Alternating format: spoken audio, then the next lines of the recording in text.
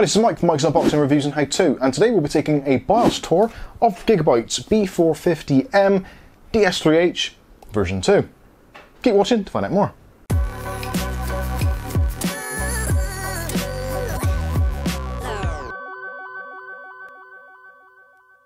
Okay, so in today's video we'll be taking a look at GIGABYTE's B450M DS3H V2 BIOS.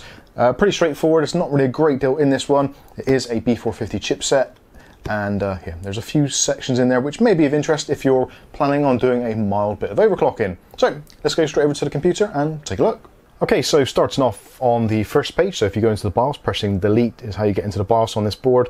And yeah, this is the first screen. So normally you get the system screen, so you get the system information, so the model name, B450M DS3H V2.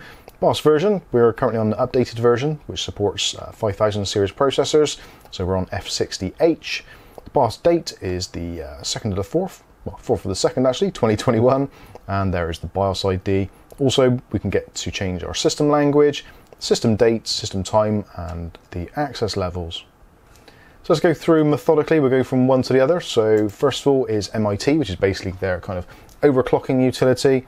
So first of all, we've got advanced frequency settings, so pressing enter, we can go into there, you've got your CPU clock control, so you set it to 100 megahertz for your kind of link between the chipsets. You've also got your graphics clock frequency and your graphics core voltage. So if you're using an APU, such as a Ryzen 3 2200G or 3400G, that kind of thing, you can actually go into these and manually change the clock frequency. All you need to do is just type in the number and yeah, set it to whichever one you feel is appropriate for your particular setup. Same with the voltage, so depending on what voltage you want, so 1.1, 1.2, etc., whatever, you can put those in there. Also, next up we've got the CPU clock ratio. Now this has been slightly overclocked. Normally this will be set to auto, but I've put it as a manual overclock to 3.7. So we could actually increase that a little bit. So let's call it 3750. Hit enter, and then on reboot it's going to be 3.75 gigahertz. So you get the general idea. For this particular processor, we could probably do 3.8, but we'll set it to that for now and see how things go. Also moving down, we can go into advanced CPU settings. So again, CPU ratios in there. You've got core performance boost, which is basically precision boost overclocking. That is currently set to auto. So if we press enter, you've got disabled or auto. Cooling quiet, enabled or disabled. And SVM, or virtual machine mode, that's enabled. And you've got your P state adjustment. So in P states, you've got a couple of options there, 0, 1, and 2. We'll leave it set to 1. Global C state control, auto, disabled or enabled. Power supply idle control, again, typical, low or auto. Generally these are probably left set to auto unless you have a specific reason to change them. Down core control, you can choose the amount of cores. Obviously leave that to auto ideally. And SMT mode, again, that is the hyper-threading type of thing. So leave that to auto unless you have a reason not to. So press the escape key, takes you up a level. So next we can go down to extreme memory profile or XMP settings. So currently, as you can see in profile 1, I've got my RAM set. You can choose disabled, so it'll just default to kind of 2133 or 2400 or 2666, whichever your RAM supports natively. XMP you can enable, so profile 1 on here. So now that jumps up to DDR4 3000 megahertz, CL15 at 1.35 volts. Also, you've got your system memory multiplier, so you can go in there and you can type in a manual adjustment. So you can put 3.2 to give you 3200 RAM. You get the general idea. So, and then it gives you the memory frequency at the bottom there to tell you what you've done when you've changed it. Set it to auto and let it just do what the XMP wants to do. So that's that section. So press escape and we go into advanced memory settings. And then you can obviously tweak the voltages and also the latencies, etc. individually. So just press the down arrow or up arrow. You can go through and manually change all those. Again, if you're not entirely sure, probably best off leaving that well alone.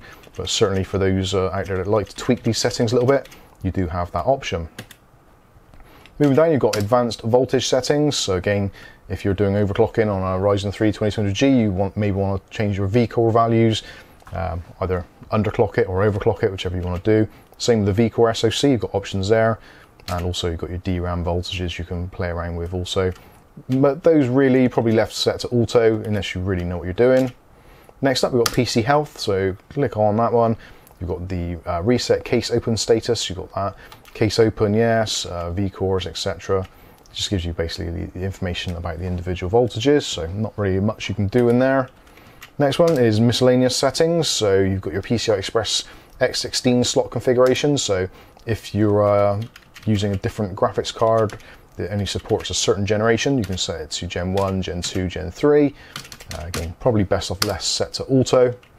And PCIe slot configurations gets auto, again, for the PCI slot on the board rather than the actual X16 or graphics card slot. You can set those independently, which can be quite handy for troubleshooting.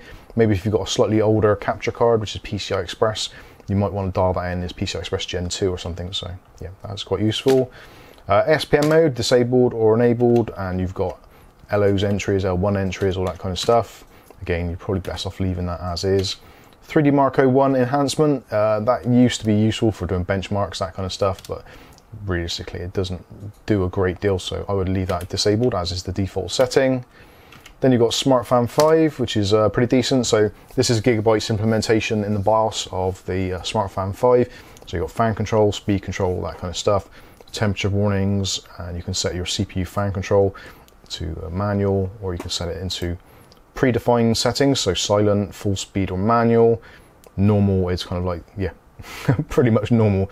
As you can see, I've set a manual curve just to please my ears, that kind of stuff. So yeah, you can set that curve however you want.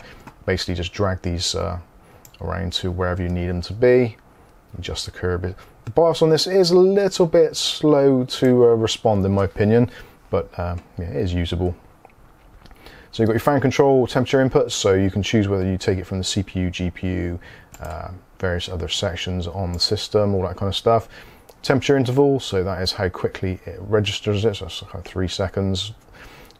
CPU fan control mode, got PWM, so if you're using a different type of fans and you want to use it on voltage, you can set it to that, or auto if you just want it to do its own thing. I find with my particular CPU cooler it works better with PWM being manually selected rather than auto. And also you've got CPU fan stop, so you can have that enabled or disabled. I'm actually going to leave that disabled because I don't really want it to ever turn off, because it is an APU, so that is best. Also CPU fan fail warning, when you change that to fan stop mode it will also disable that, so yeah, you get the general idea there. So it shows you temperature on the top there. If there's 31 degrees C is the CPU temperature currently, and the fan speed is around about 800 RPMs.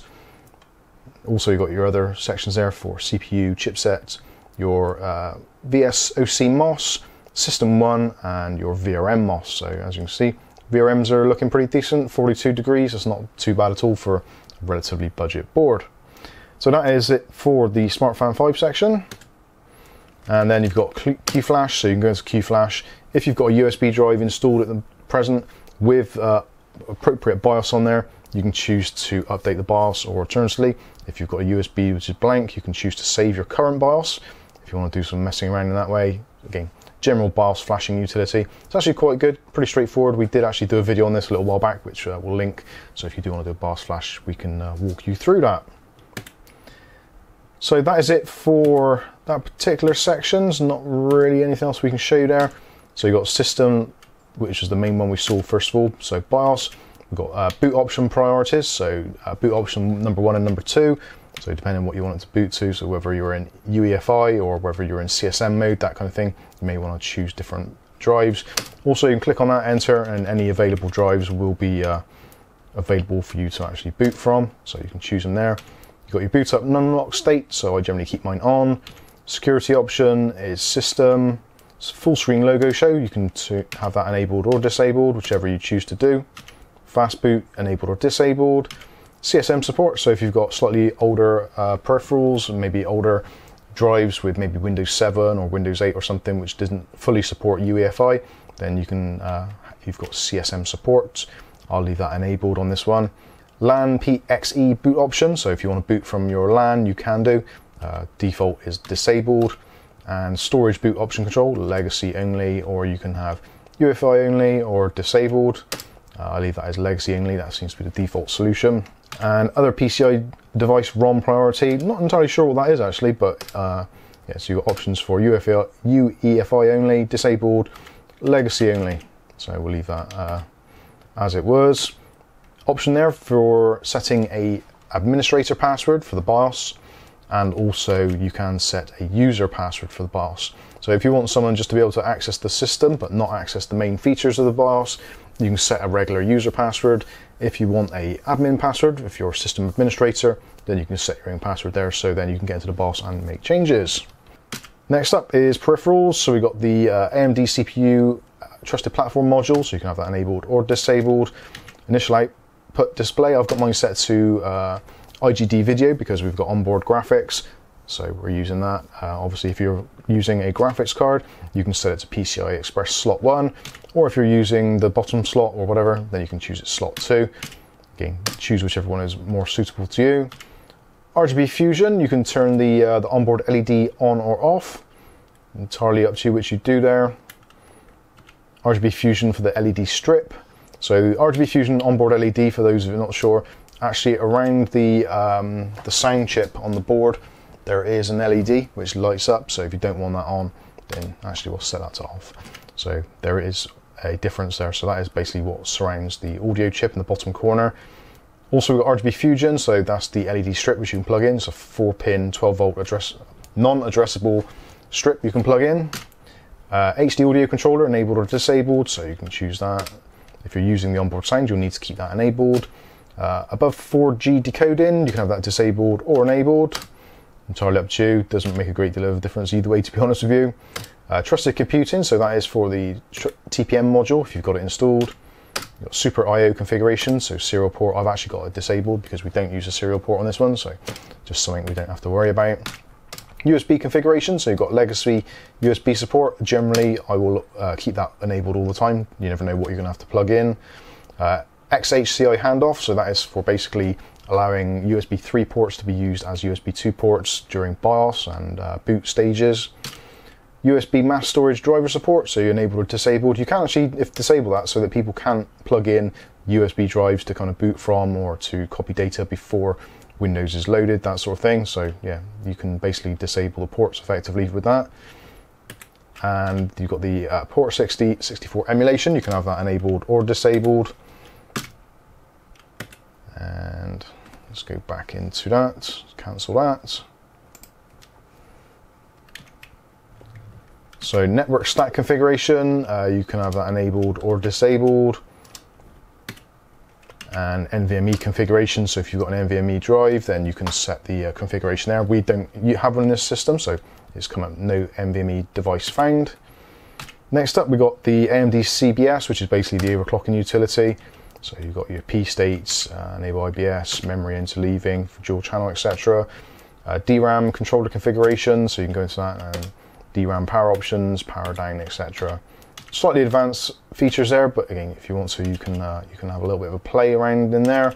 You've got your P states and throttling as well, so you do have to agree to the terms and conditions there.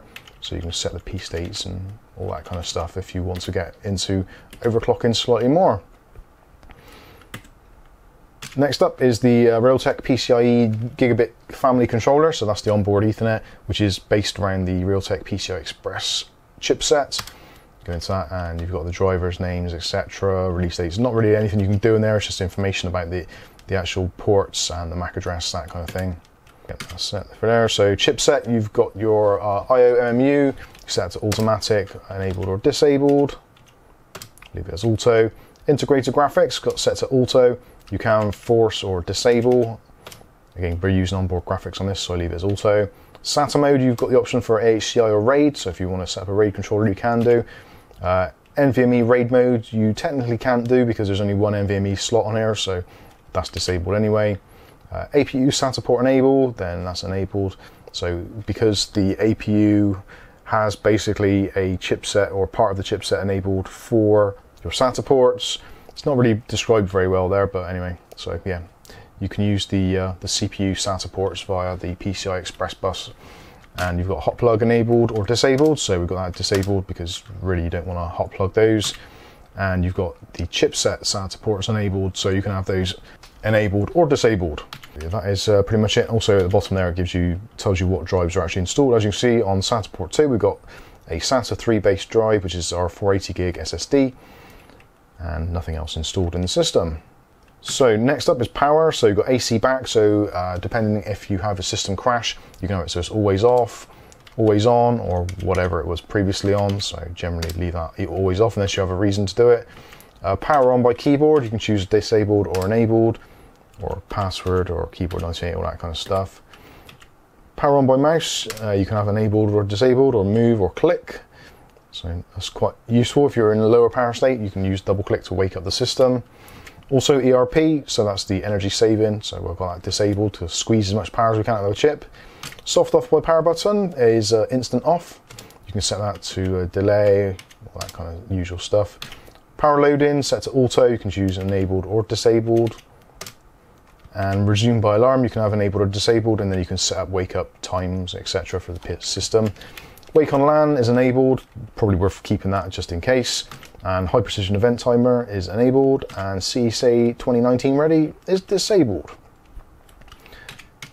So last up is save and exit. So we've got save and exit setup. We've got exit without saving, so if you don't want to make any changes. If you've just done a BIOS reset or system's behaving badly, then you can load the optimized defaults, that's quite handy. And also you can choose a boot override, so if you've got an additional USB drive installed, then you can choose that if it's listed here. And also you've got save and load profiles, so you can actually save a couple of profiles of the BIOS, and then you can load those up at will. So you can have like an overclocking profile, a standard profile, that kind of thing. Yeah, a few choices there. So that is pretty much it. So we're going to do save and exit setup, and when you press that, you get the option to save configuration and reset, which basically reboots the computer. So yeah, we'll go ahead and do that. Okay, so there you go. There is a BIOS walkthrough of the GIGABYTE B450M DS3H version 2. For those who are not sure, the version 2 basically has a fully digital VRM as opposed to the previous one, which had a hybrid kind of digital analog VRM. So yeah, effectively this is the better version of the board. Slightly better technology overall. They've lost one of the phases kind of thing for the analog system and gained a little bit of extra overclocking potential out of this board, and also possibly a little bit more reliability due to the digital nature of the VRM. Anyway, I've whittled on for way too long. Please do let us know what you think of this board in the comments section, and if this video's been helpful, don't forget to give it a like and all that kind of YouTube stuff. So that leaves me to say, I've been Mike, this is Mike's Unboxing Reviews and How To, and hopefully we'll catch you in the very next video. Thanks for watching.